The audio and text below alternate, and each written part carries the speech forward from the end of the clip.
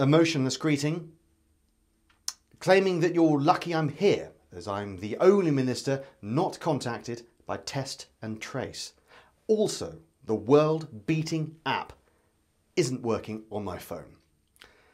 Smiling, like I'm human, insisting the Prime Minister is well, bursting with antibodies, and while in isolation, will maintain the work rate he's famous for. Slowing down, important bit, 3-part slogan. We'll save Christmas, but not Eid, or Diwali, or Hanukkah. Maintaining that lockdown will end as planned on December the 2nd, announcing the country will revert to easy-to-understand tier system. Now, taking questions from journalists. No, not him.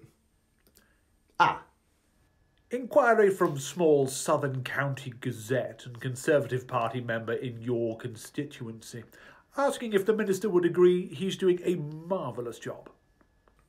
Agreeing with that, and we'll see you on Sunday, Dad.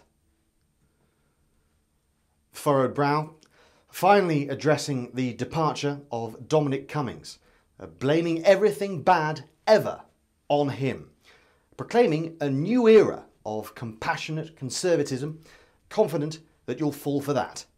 Suckers.